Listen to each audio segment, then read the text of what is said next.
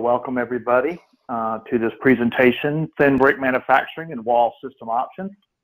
I am David Woods, and I'm the Commercial Sales Manager with Meridian Brick and Masonry Apply. I am out of South Carolina. Like I say, I'm the Commercial Sales Manager. I cover South Carolina and Eastern Georgia. And pretty much my duties are I call on architects and developers and owners in the state of South Carolina as well as Eastern Georgia, helping them through decisions and different things for designing buildings. And thin brick is under my bailiwick. So again, I want to welcome everybody for coming. This presentation will take approximately between 50 and 55 minutes. I'll do my best to do a little bit better than that. Make sure everybody stays awake. As Chris said earlier, if you have questions, and you're more than welcome to type them into the text box. I'll do my best to answer them for you. Also, at the conclusion of this presentation, my contact information is going to be up on the screen with my email and phone. Please do not hesitate to reach out to me at any given time. I'll be more than happy to answer any questions for you and help you through any challenges or questions that you have related to thin brick or any brick questions. Also, if for some reason a question gets asked to me today that I cannot answer, I do have a lion's share of resources that I am able to get the answer required. So if you answer a question or ask me a question today and I do not get an answer for you in my audio, I will respond back to you via email and or phone call and get your questions answered. Before we get started, I wanted to take just 1 second and let everybody know this is an American Institute of Architects continuing education program. And I wanted, before I get into the specifics of the program, I wanted just to introduce Meridian Brick to you real quick, just to give you a kind of outline of what we do and who we are. We're the largest brick manufacturer in North America. We have an extensive brick line, numerous plants throughout the Southeast and heading west and north up into Canada. All our plants now have moved over to gas. We've had a couple coal-fired and sawmill plants, but those have since been converted over to natural gas, which is very environmentally friendly. And we also have one of the only LEED Gold brick plants in the United States. Moving apart from our manufacturing, we also have 31 distribution centers around the Southeast. This focus mainly. We do move over into Texas as well. This allows us to also be a supplier and a resource for brick, thin brick, stone, stucco, and any type of installation systems that we're going to be talking about today, as well as all the accessories needed for designs and or construction. So we're pretty much a one supply, we fit all. Now let's get into thin brick. My learning objectives for you today is going to be, we're going to just discuss kind of the benefits of the thin brick, when to use thin brick. We're going to touch base on some industry standards surrounding thin brick. I'm going to show you some different manufacturing processes. We're going to dig into some systems. And then we're going to dig a little, once we get into systems, and when we start talking about some precast elements, we'll talk a little bit more in depth on a standard that kind of stands alone, which is the PCI standard, which is applicable to thin brick. And then we'll look at and discuss a little bit on some aesthetic considerations when you're looking at thin brick, kind of a roadmap on the best direction to go when you're specifying thin brick. So let's get started. First, and I'm not going to read these verbatim because you can actually see them on your screen, but thin brick has many benefits. And the biggest one, which kind of moved thin brick into the lion's share of some wall share as of recent, is its weight. It's very lightweight. It can be used in, up in parapets, different areas of your buildings where your design has not supported a full brick masonry weight, and you don't want to have to redesign and engineer it out and add a bunch of cost to your building. So thin brick has kind of stepped in, which gives it the same aesthetic look, but takes a lot of weight out your building and a lot of cost. Also, we're going to talk about some different benefits with it being easy to install. And the misnomer, and I get asked this a lot, is it brick? Yes, it is. It's clay. It is actually a brick. environmentally friendly because we use a lot less material, as much as 75% less material, which makes it a lot less material, and the materials currently that our plants have allows our mining to go a lot farther when we're using thin brick and manufacturing thin brick on a high level. Also, thin brick is very thin, so it allows you to add some insulation and some different things behind the wall cavity without adding cost. And then seismic, we'll touch base on that a little bit.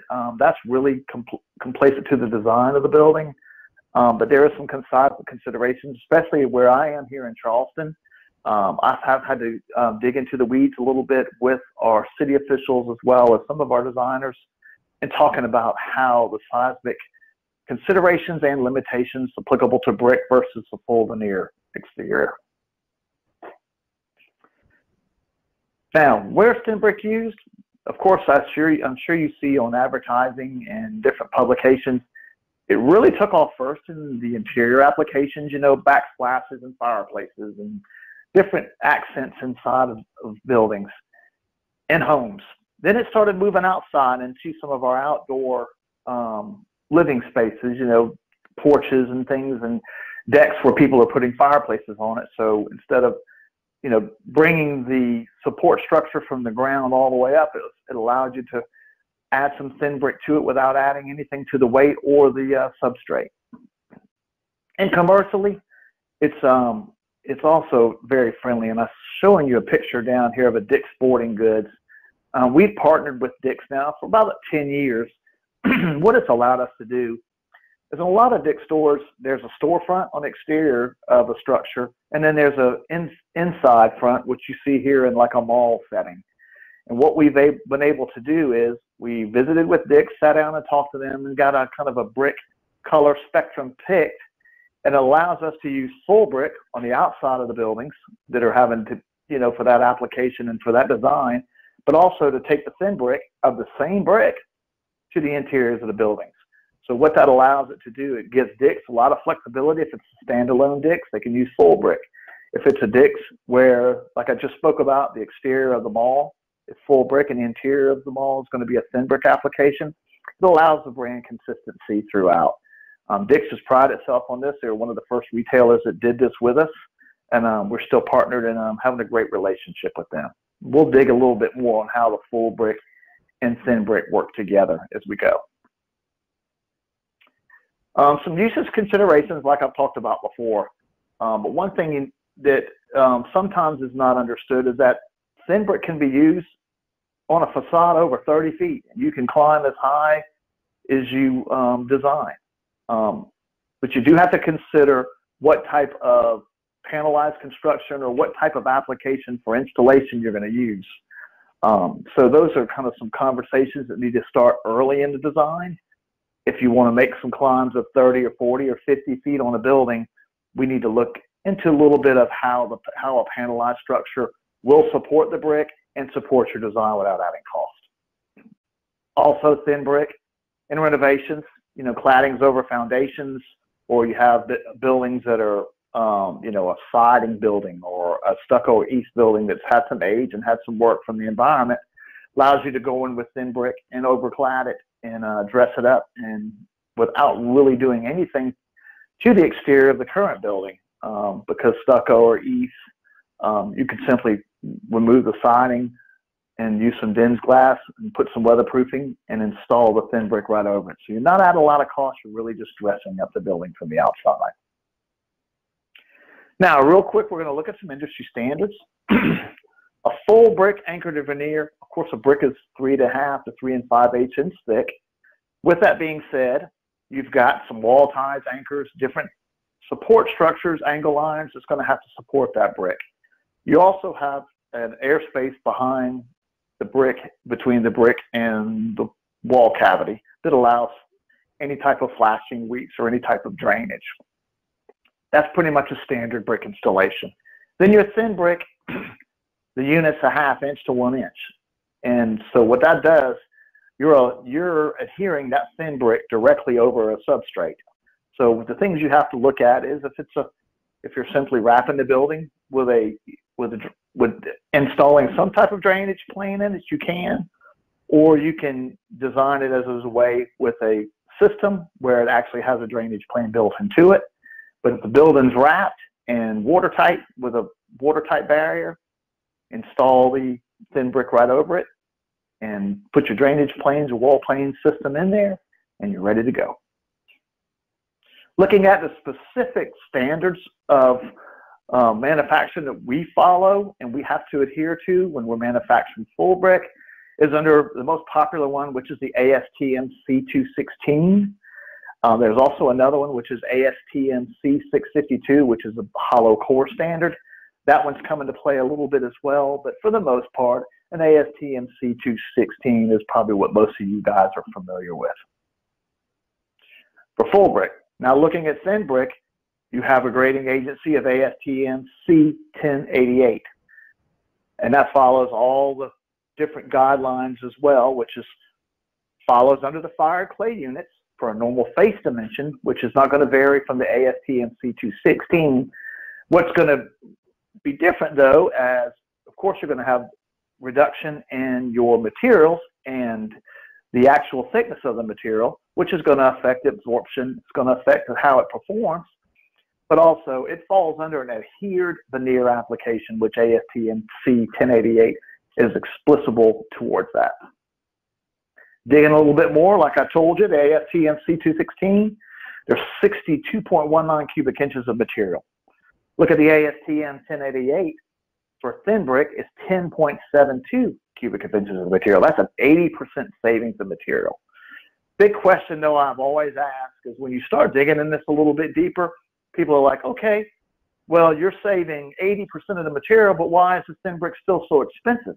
You're taking out so much of that material, but compared to a conventional brick, it's costly. And we'll see that here in a few minutes.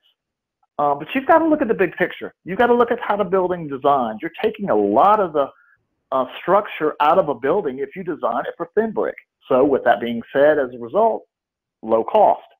But in the same breath, it's a little bit tricky too on the manufacturing side. This material can be extruded, and this material also can be cut in different types of designs, which we're going to talk about how we manufacture it, and that tends to add some upfront cost to it. And you'll understand that a little bit more once we dig here in a few more minutes. The brick classification, and this is pretty simple when you start digging into this. The FBS, FBX, and FBA are your normal grading agencies for conventional brick. Applicable to that is the TBS, TBX, and TBA, and those are specifically applicable for thin brick. Tolerances mainly on the faces fall in the same. As you can see, the FBS is a 1/4 inch, FBX, TBX is 1/8 of an inch, and then FBA, TBA is really brick that don't really fall into those categories because that's usually used under a field applied, almost like a DIY type of brick where aesthetics is more important versus the actual size and tolerances of the brick.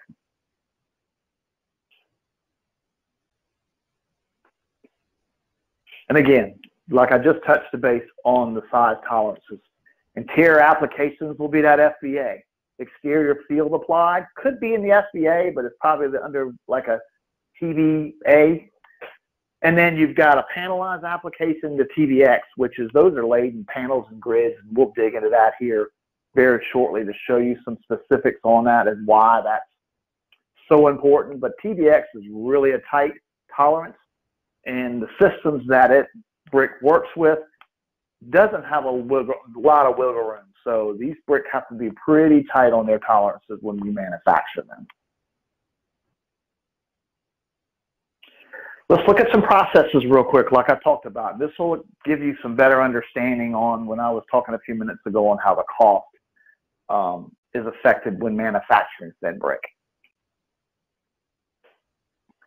There's 4 basic types of how thin brick is manufactured. A split tile extrusion process, saw cut after firing process, which a lot of people are very familiar with. You're actually cutting the brick after it's been fired. Then extruding on a custom shape, and I'll talk about that. That's really applicable to the shaper caps on the actual machine when the material is extruded, which I'm going to show you in just a second. And then the cut green process, which is really getting some legs under it, because you're cutting the brick actually off of a full column. You're cutting the face with a wire, but what you're doing is you're cutting the material before it's fired, so which allows you to recycle that material. And we'll dig into that a little bit deeper when I show you some pictures up here in just a second. This is an extrusion machine, and this covers a lot of different areas. It's very simple. It's very small too, which makes it nice, because what we do in a lot of brick plants and a lot of bearing manufacturers, this specific machine goes in a normal brick plant. And the reason it's so compact is because it doesn't hold a lot of material, but it can process a lot of material. Also, all the materials that are used to manufacture thin brick also used to manufacture full brick, of course, in different quantities and different mixes and different things that go into making brick. But it allows this machine to be in there, partner with a full brick plant, actually extrude thin brick, and it's in a compact area, and all the materials can be moved in it in a very, very functional area. The raw material, as you can see on this arrow, goes right down in this box, and then it's pushed out the front. Now, I've given a good example of this when we were all kids. The Play-Doh made a little toy that was very similar to this. You could put your Play-Doh in the top and you can push it down, and it would extrude different shapes coming out of the front of it. That's really how this machine is. It's very simple. A lot more. I'm playing it down and making it look very simple, but there's a lot involved in the material that goes in it, of course. But how it's extruded and how it works is very similar to that. This is the machine actually in a plant setting. That blue in the back is where it shows. That's that extrusion machine that I just showed you. But what this shows on that left, where that tire is, that's a conveyor. And what it is that material's extruded out of the front, and then that conveyor and that tire keeps that column rolling on out. Of course, the column is a lot smaller because we're actually manufacturing thin brick versus the full column of a brick. What happens in a full brick, like if that was an extruder on a full brick manufacturing plant, that tire would be sitting up higher. It wouldn't be down as low as it is right there on that conveyor. And what it would do is when the huge brick columns are coming out of that machine, that tire is rolling actually the column on top to keep that material rolling. So what does it look like when it's being extruded? Here's a picture of it. And as you can see, this doesn't look like your conventional brick. You know something's up with it because it just doesn't fit the normal brick criteria visual that you have in mind when you're looking at it. But what this does, it's extruded just like that. That shaper cap that I was showing you kind of on the end is where those holes come in it, and those holes are extruded horizontally versus vertically, like we do in a normal brick column, the way it's made. But what it allows you to do is after this is fired, you can break it, you can hit it with a hammer and bust that apart. That brick comes right in half, and then you get two pieces out of that. Has the grogs in the back, which allows the brick something to hold on to when that mortar is put in there. So two ways this is done. We ship them out looks just like this, and the masons in the field can pop it with a masonry hammer in half. You do get some breakage, just like anything.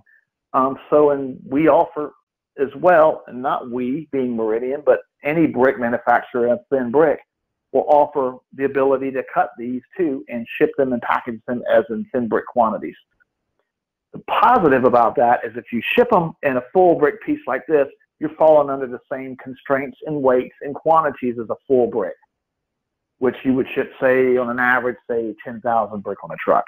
If you split these up and package them as a thin brick, you could ship as much as 30,000 on a truckload, which is, as you can see, the cost might be a little bit higher, but that's one applicable part of that allows you to ship a lot more material for the same cost as you would ship a normal truck of brick, almost like 3 times. Here we go again. That's that picture of that conveyor. The tire is not, of course, in the picture, but those are extruded out. Those units could be a utility unit. If you really have to look where that arrow is pointing, you see a fine line there. Those brick could be like an enormous size, which like 11 5/8, 2 1/4 inches high. Or we could make them in a utility size, which is like a 3 1/2 inch height by 11 5/8 length. So you can do all kind of different shapes once you're coming out with those, and still break them apart and still make them function just as a thin brick would in any size. Our next one is our saw cut after firing. Some people look at this as the dinosaur, because what you're actually doing is you're cutting the face off the brick after it's been fired. And the extra material that is left over is discarded. And what all the brick manufacturers across the U.S. and in Canada have been trying to do is find homes for the brick. What we'll do is crush it up and, you know, make brick bats or brick fines or something to be used in a landscape application. But what the specific need of this, and the reason this will never disappear, is because you could have a full brick manufacturing plant that does not have the capacity to use that machine that I showed you a few minutes ago to actually extrude the brick. So if they have an old plant or a plant that makes some very unique colored bricks, allows them to get in the thin brick market, because what they'll do is they'll just cut the faces off the brick and package and sell them as a thin brick. They can cut them in a flat where you see this dotted line across, or you can make corners as well. The biggest bonus for this is what happens is you're designing a building and it's got full brick and it's got thin brick on it. Say you want the interior of the building to be thin brick and the exterior of the building to be full brick. And you want the brick to look identical.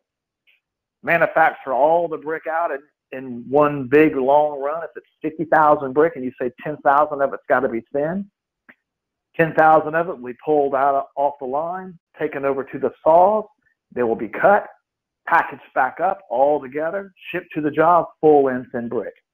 You can use them for any type of applications, like I said earlier. If it's a parapet up on a roof line, or any type of climbs that are designed in a building that don't support a full brick, thin brick can be applicable. Once they're installed, it'll match exactly. Here's a picture real quick of the saw. It's a very large saw, and most manufacturing plants have specific buildings aside off the plant location on the proper, but away from the actual manufacturing plant, where they cut this material. And these saws usually run 24/7. Picture of another type of brick. These are extruded. This looks like a normal brick that you would see, but you can see the little curves that are cut in it. This gives you the flexibility you can pop them off, pop those little inserts out to make a thin brick. You can make a corner with it. And again, they can be done in the field or they can be done at the plant location. Here's the green cutting process that I touched base on earlier. And as you can recall what I just said a few minutes ago, when we're cutting full brick into thin brick and we have that extra material, we've really worked hard as a company and as an industry to find homes for that extra material that wasn't used. This process, as you can see, that there's a wire it's inserted in there, and that wire cuts that thin brick to whatever thickness it needs to be. As you can see in the front, that looks like a normal brick. It's exactly what it is. But what we do is, when that piece is cut, it's extruded on out, and the rest of that material drops down and is turned around and it's recycled, because it's essentially like Play-Doh or like clay. You can recycle it. Very environmentally friendly. And this is an example of showing that green cut process. See the normal brick on the bottom being fired, and then you see the thin brick on the top. This will travel through the kiln just like any other brick would. The advantage of this is that all the elements and environments that these brick are exposed to, the heat, moisture, all the things that the brick are exposed to in the kiln, the drying process, and the cooling process, the thin brick and the full brick are going through the same environmentally, same way, so they'll match and be exactly the same way, so there'll be no differences in the color. Very tricky though, because different heat elements, as you know, the units on the bottom are a lot more clay versus the units on the top. Plants have put in a lot of time and effort and engineering to be able to manufacture brick in this form so it does match. So when you're looking at thin brick, what's the things you think about as a designer, as an architect, as an owner, as a homeowner? You want the color, size, and texture. You pick it just like anything else. And like I talked about, matching the full brick and thin brick. How does it affect the environment, the lead times, the budgets, the wall system capabilities? Those are all very important parts of the thin brick production process. You as a designer and or as a homeowner or owners or developers, the things that you look at, of course, probably number one would be the budget. Where is this going to fall at? What's it going to cost me? And the colors, textures, and the sizes. That's really the two things you look at. The other things that you need to be advised of, and this is where your reps, either distributor rep and or manufacturer rep, when they're talking to you about thin brick, talking about how it can be manufactured. Can it be extruded, or is it going to have to be saw cut? Does the design have full brick and thin brick? And if it does, if I'm asking for it to be extruded, is there going to be a full brick that's going to match it, or do I have to go to the cut after firing process? So those type of things are very important. Environmentally, we produce evidence on that and documentation. So that's it. Yes, it's important to the environment, but it's probably not as important to when you're actually choosing the materials that you're choosing. But with lead and things like that, it is important. Lead time's very flexible as well, because the beauty of cutting brick after it's fired, say you've got inventory out there on a manufacturer's yard and you pick a brick, but it has to be some thin brick. The brick has been sitting out there 2 years. You can still take it back in, cut it with a saw, and you've got your thin brick. Now, wall systems. There's two types of wall systems we talk about. There's field applied and there's panelized construction. We're going to touch base first on the field applied. One thing that's critical though on field applied is a misnomer out there is, and questions, not as much misnomer, but a question is, what do I use to adhere to thin brick to a substrate? Can it be just a type S mortar? Can it? Maybe on an interior application you might get by with it. I don't recommend it at all. I would use a polymer modified mortar. And what that does, that has some strength characteristics to that mortar that's added to it. Allows it to be resistant to any moisture if it sneaks behind the walls, even though you've got a dried-in cavity in your substrate. Everything's done right. Moisture can still sneak in it somehow. And by putting a polymer modified mortar in it, it just gives you a lot better bond strength, and it gives you a lot better feeling, and you can put your head on the pillow at night knowing that this material is going to stay on the wall once it's installed. Breaking it down on the thin, set, scratch, and laugh. That's kind of a basic field applied. This is a little diagram. It just shows, your basics of your wall. And if you've been with eaves and stucco, it probably looks very familiar. You got your sheeting, you got your building wrap, you got your drainage plane, you install your metal lath, you got your scratch coat, thin bricks on it, grout your joints, and you're moving forward. And here's some pictures of it. You're adding some exterior grade sheeting material, 2 layers of water resistant barrier, which could be like a Tyvek wrap, and felt paper. And then you're putting on your corrosion resistance lath, which is a basic lath that you'd use on any exterior application. Your fasteners as well. So none of this you really reinvent the wheel on anything that an installer and or a designer would use, say, on a stone, which is not really prevalent down here in South Carolina, but I'm sure up in Canada and up those areas in the north, stone is used a lot. So if you designed a building for stone and you wanted to do that same building in another area or state, you don't change the design. Everything's essentially the same. All you're changing is the stone on one for exterior, and you got thin brick on the other one. All the materials behind it are exactly the same. Here we go again. This is a thick set scratch and lath. So what you're doing, you're applying your coat, and just like the picture shows, you can use a type of NRS requirements under the ASTM C270, and then depends on what that specific mortar meets to make sure it meets code, and then you scratch over the base coat, and then you're good to go. After that's done, and then here you go, just like what's very familiar if you've seen how bricks install your bed in the back of it, but your bed in the back of this, and you're setting into right over the lath. This picture shows these guys kind of freehanding it, which, guys or girls, excuse me, but no spacers. So it's, if you do it enough, it's very, very easy. But I've seen in the past people using spacers to make sure the brick look uniform and look very, very aesthetically pleasing. But you're applying it, sticking it on the wall, then you're coming, once it's cured out a little bit, you're coming behind it, you're pointing up the mortar joints, either with a mortar bag or you're feeding mortar in and tooling it, and you're ready to go.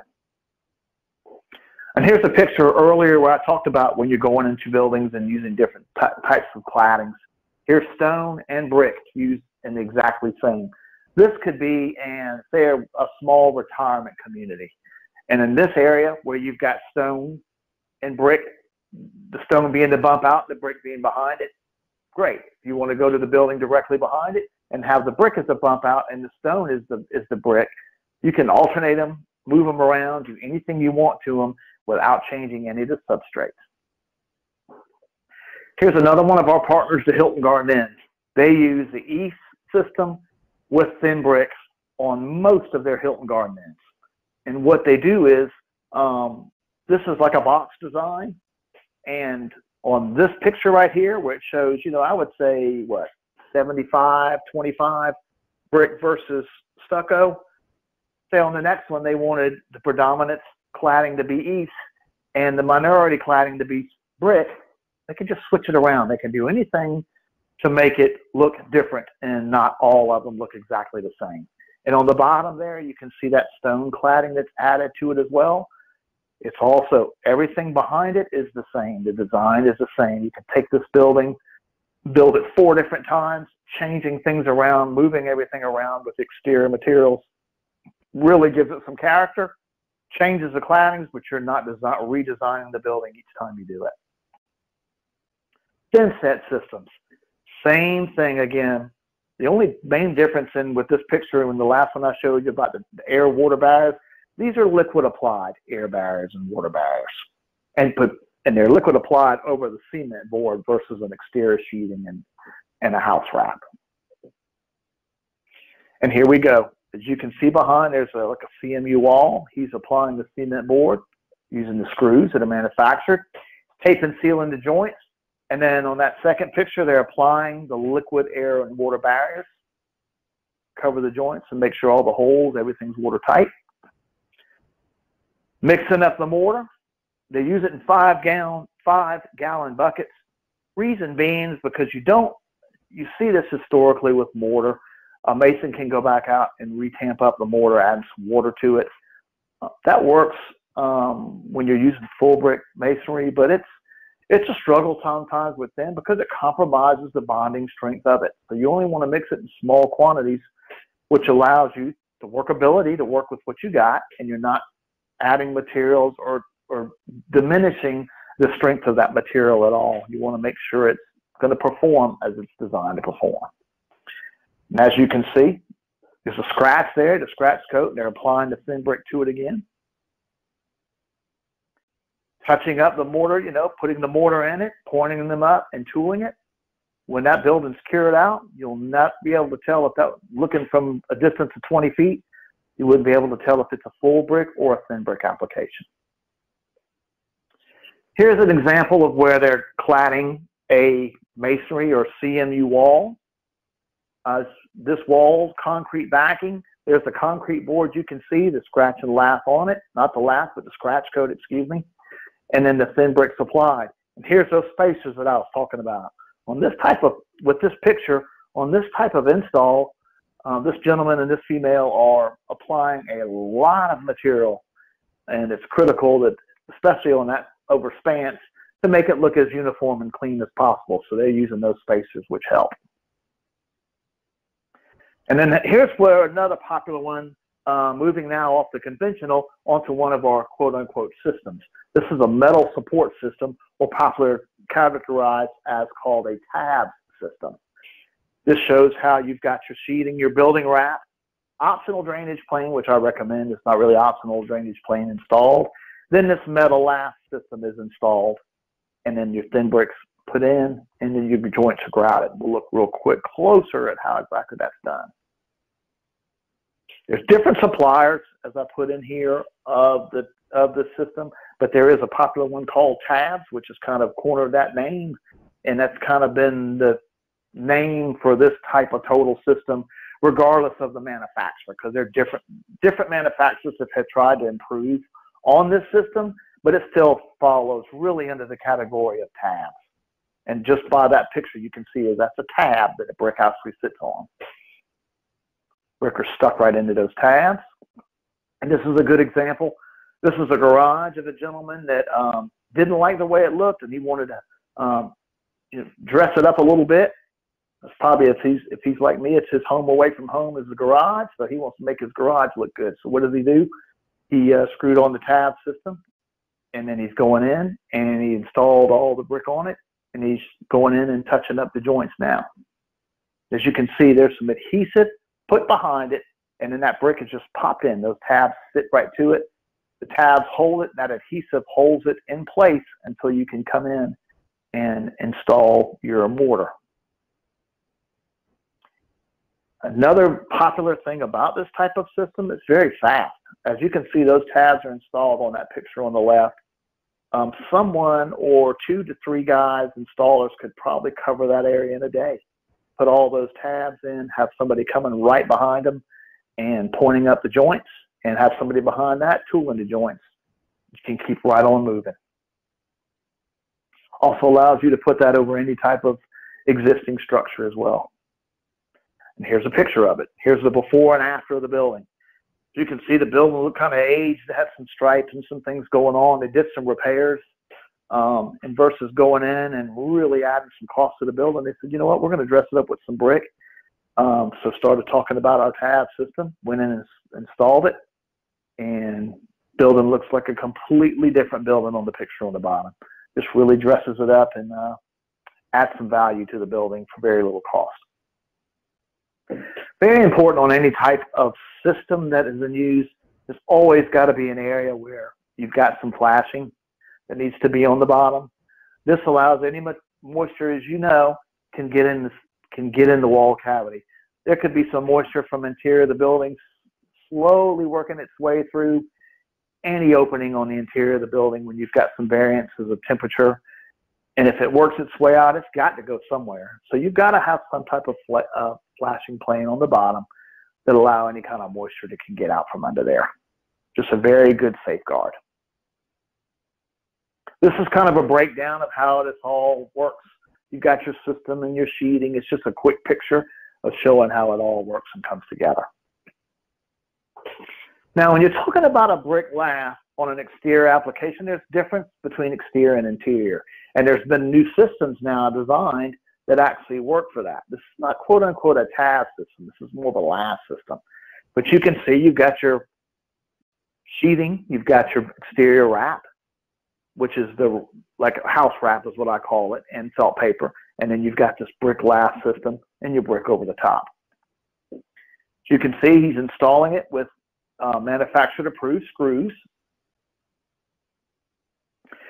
He's spraying the polymer modified mortar in it, and that just makes it go a little bit faster. You, of course, can do it with a trowel like this other picture on the right does.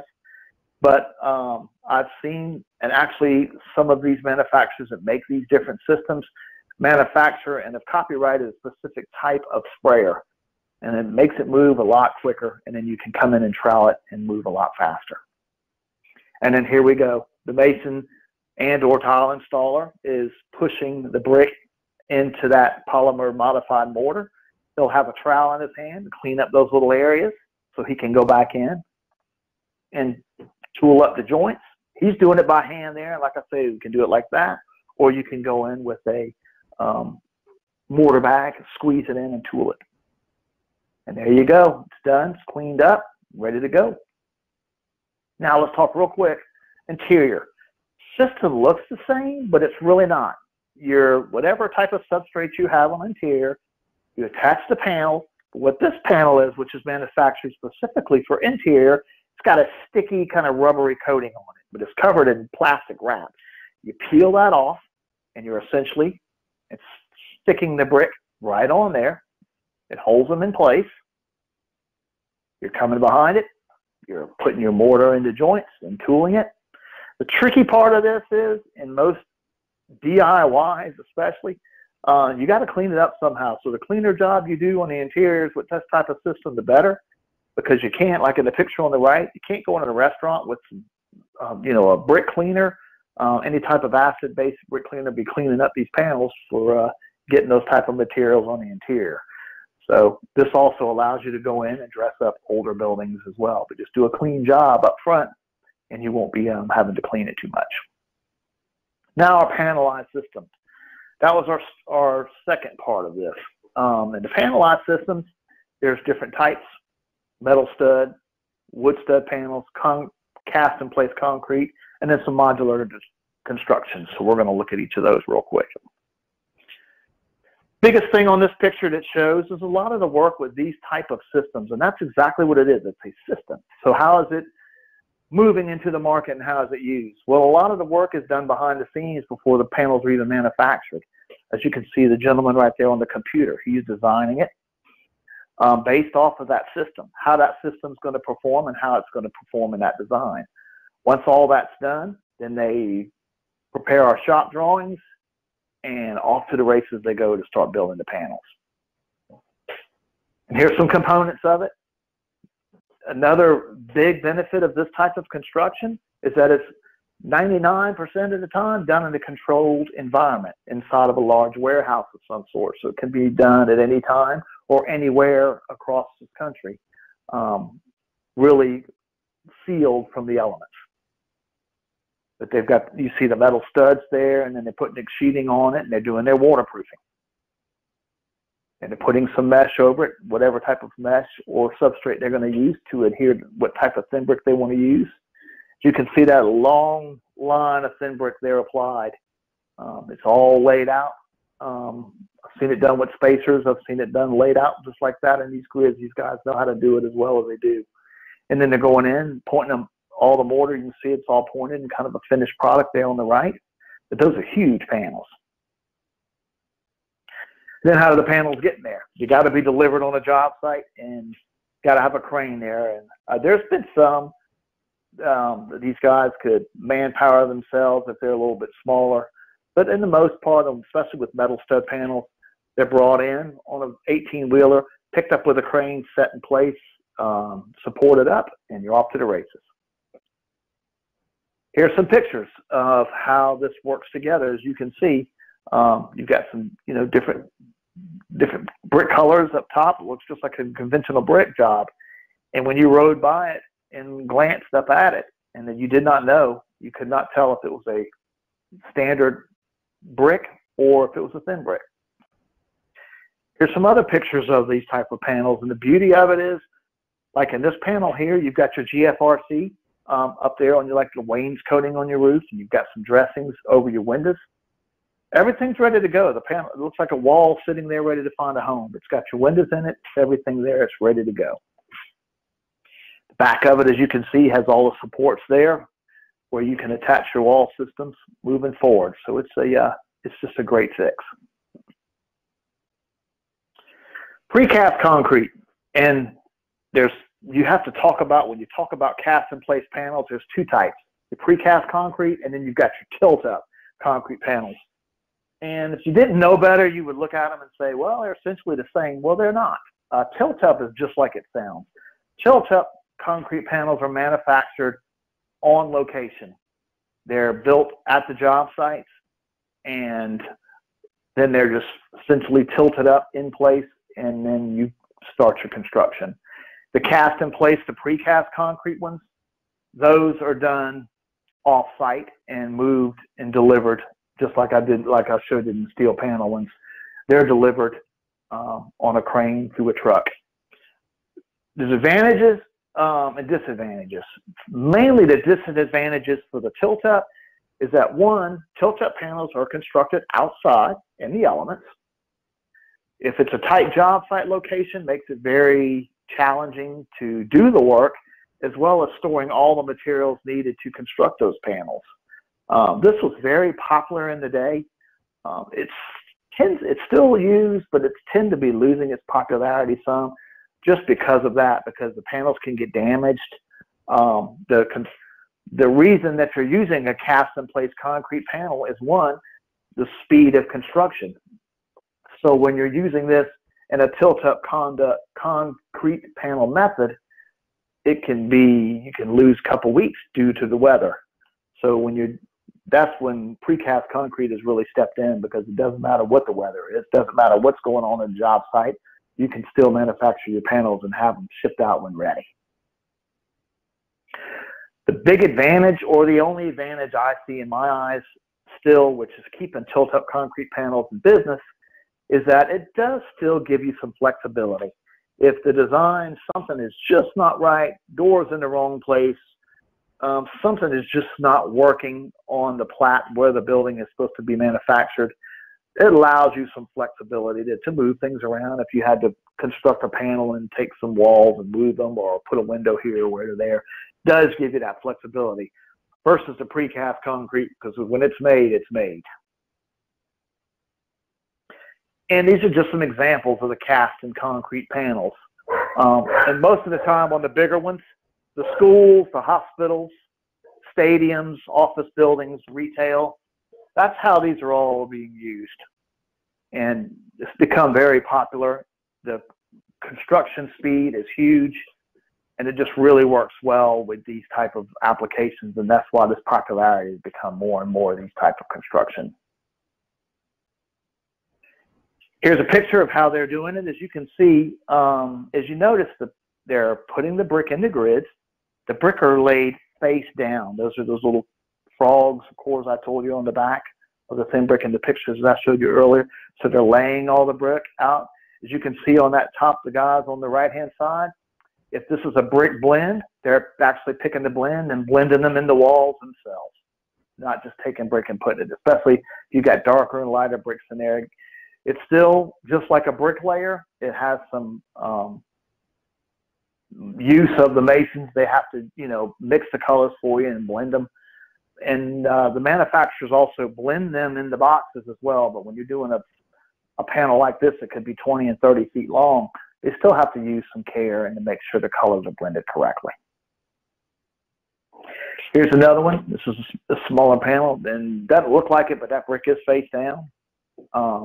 And that's how this panel is actually done. And then here we go. These are laid in those, what they call form liners, and we're going to talk in a few minutes on the different types of liners, but they're laid face down. And then as you can see, those panels are laid, the concrete is poured over the top of those panels. And that's why I was telling you on the different types of grading agencies, the FBX versus FBS. You can't go with a lot of flexibility on tolerances on these, because if they do not fit in those form liners correctly, when you're pouring the concrete on top, it's going to allow that mortar to sneak around the front and get on the face of the brick and make it unsightly. And here we go. This is the panels. This type of form liner here, which we are going to dig into the types in a minute, but this is a plastic liner. As you can see, some of the plastic hanging off of it, where it looks like it's almost falling apart. It's really not. That form liner is kind of a one-use one. Once they use it, they use a pressure washer, and that's a wax coating that's on that brick. And the wax just allows, if any mortar happens to sneak around to the front, that wax kind of keeps it, protects the face of the brick, and you can take some of that mortar off when you take the wax off. Pressure washing it with water, not too much in excess of about 200 degrees. Takes that plastic panel right off, and it takes that wax off with it, and then it cleans it up with the power washer. And then what you got? There's the panel. Nice and clean, very uniformed. Some of you guys, architects, can look at that and say, well, they didn't do a great blending job. They did okay, though, for the most part. You got some black brick in there and some reds, but that's really going to be applicable to what you would have on a normal basic brick installation. You're going to have some colors that are condensed in there as well, but overall they did a pretty good job. Now we're going to talk about just looking at these projects a little bit. This is the cast and place panels. Really became popular inside of when the parking garages really started jumping out to the forefront of some of these multifamilies and hospitals installs. That's really when this came into play because it really helped with the speed of these. And they didn't want just a concrete looking parking garage building. They wanted something to dress it up a little bit. I want to direct your attention though, however, on that right picture up top. See how that brick's kind of just hanging there? That would be difficult to do with a conventional brick. You can do it, but you'd have to have a lot of steel and angle irons and things underneath those panels supporting it. It'd also be hard picture framing that to look that way using conventional brick. So what does it allow them to do? Really dress it up, drop those panels right in place, manufactured at a location, and they're ready to go. Very easy install. As I said a few minutes ago, we wanted to talk real quick about the type of form liners. The multiple use form liners, which is a polyurethane type with a plywood backing, pretty durable. The one-time use is those plastic sheets I showed you just a few minutes ago. And then the one that's really become popular as of late is a flexible liner. And I'll explain to you exactly why, in fact, that's become so popular. And here it is, the rubber liners. And it's actually what it is. They're rubber. One, they can be used to 30 to 40 pours, which is, of course, they're more expensive going into the front end, but they can be used 30 to 40 times. On a large scale project, that might not sound like a lot, but it really is. If you can do numerous pours using the same type of form liner. Two, it's rubber. So what it allows you to do, historically in thin brick applications and in precast, brick looked a lot like tile. This looks a lot like you can use a tumble or simulated tumble brick or some brick with some texture, some different things that's not been historically used in thin brick, but are being used now because it's giving some different aesthetic elements to the design of the buildings. The form liner is rubber, so when your brick are pushed down in it, the rubber kind of forms around it and really makes a tight seal, which does not allow any of that moisture or the mortar to sneak around the front of the brick. And these are the plastic sheets we were talking about. That's kind of a one-time use. Very useful, very inexpensive. You lay them out, lay the brick in them, but they are plastic, so it doesn't really give a lot of flexibility on tolerances, and you can't really force them in because they're plastic. They could crack, and you have any type of a fail on that type of panel, and you're going to have mortar sneaking around the front and have a panel failure, which is going to be costly. Here's some pictures like I was just talking about, the different type of textures. You can see in the middle, that brick's got some texture in it. And if you put that in a standard plastic form liner, any of those imperfections in the face of the brick or on the edges, as you can see, is a specific spot where mortar can sneak around and get on the front of the brick. Also, when you're applying a wax coating to the faces of the brick, if you're doing that, like I showed you in a few pictures before, you're using 200 temperature water with a pressure washer. So that eliminates using any type of brick with a lot of texture on it or any type of a sand coating on it, because when you're applying 200 temperature water and you're getting that, you're using enough force to get that wax off and the plastic liner off, any kind of a brick that's got coating on it, it's going to take it all off. So that's when the rubber liners really even came into more effect, because those rubber liners protect it. And when those rubber liners come off, the brick are relatively pretty clean. You can brush them or use some very easy cleaning to it, and allows you to use these different textures and colors that were normally not used historically. I'm going to go real quick. We're getting close to being done, so bear with me one more minute. The PCI standard, this is what I was talking about. This is a specific standard that's applicable to the precast panels. And the reason being is this standard was created specifically for the precasters, because what happens is the brick has to meet very stringent specifications for tolerances, for pull-out or tensile strength, for any type of tolerances, because what happens is when these panels are manufactured and they're installed, the onus is on the precaster. So if it fails or some brick are popping off or something happens with that panel, they're going to go to the precaster, and the precaster is warranting that panel. So the precaster's like, I need an insurance policy from the brick manufacturers or any of these claddings that if I use their materials, that it falls under a specific category. So that's when this PCI was created. There's been some pushback over time, but they're doing better with the form liners, which have given some leniency to the standards. I would guess in the next 5 years, probably a new PCI is going to come out with some a little bit more lenient dimensions. You can't really take any considerations off of the tensile strength or the absorption, because that really affects how the concrete that's poured and manufactured on those panels performs. But for the sake of really just tolerances and textures, that's probably going to be changing a little bit just to get some flexibility. Here's a picture or two. This is what I think you would see in the heyday of tilt-up panels and precast panels. Looks a lot like tile. And then you look at the one on the right, which has got a little bit of coating on it and some different colors. So it just gives you some flexibility and some aesthetics. Here's some other ones with the mock-ups. With anything, that's the beauty about using this type of system, because what you see on the mock-ups that are created by the precasters is very representative of what you're going to see on the buildings. Shows how it performs, shows how the concrete reacts with the brick, how the brick looks aesthetically. It just gives you an overall really good feeling of what you're going to see when the building's constructed. Like I talked a few minutes ago, I'm going to touch base, and this is my closing part. Blending full brick and thin brick. This is another partner of ours, which is Home Goods. They do the same, but in different than Dick's Sporting Goods, is Home Goods uses full brick and thin brick together on the buildings. And the reason they do it is just because how the building is designed. The columns are the full brick, and then on the wall claddings, because there's some stucco that are used on some of these and some east applications, as well as some stone possibly on where it is. So they don't redesign the whole building just to accommodate a full brick and a thin brick working together. They design it that way where they can use different claddings and make these Home Goods all over the country. So again, I want to thank everybody for their time.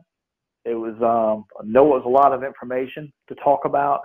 I tried to skim over it, but get into the weeds with you guys a little bit on some specific things. But if you have questions or you're designing something and you want to just bounce some things off of me or any of our sales folks, Jake Bradford, who's with us from Meridian as well on this call, or reach out to your CSI guys to ask specific questions, they can find us. And my contact information is going to be on here as well, just to kind of tell you, help you through the process in what you're designing, because what you design and what you want to see is critical. And I know you don't want to go back and revisit things if, you know, your brick doesn't, you know, if you're using a full brick and a thin brick and it's not out of the same plant, you're trying to match brick. There's a lot of upfront work we can do as sales folks to help you in your process. Authentic Brick by Meridian, we have a brand new website, but it shows all our colors. We have a lion's share of different colors that are all on a made-to-order basis, but we also have a bunch of colors that are always in stock, and all different sizes, modular queens and kings, all kind of different sizes of utilities like I talked about before. So they're really compatible with any type of installation as well. And we can help you with that. If you say, hey, I want a wall that's going to have utility brick on it, I want to use a thin brick, what system do I need to use, or do I just need to do a field install? And how do I guide the contractor through that process? We've been doing it a long time, and we can help you. I've been in the business over 25 years, and thin brick is really gaining more and more ground. And the beauty about brick is that it's a twofold, because you have interior applications it's been popular with now, where it's all started, and now it's really getting into some meaty, large jobs with exterior as well. So we're excited. Here's my picture. Please excuse it. But my email address is david.woods@meridianbrick.com. That's my local phone. So please do not hesitate to call me with any questions you have, or just anything we can do to help you. And we look forward to welcoming anybody's feedback. And again, thanks everybody for visiting with me today.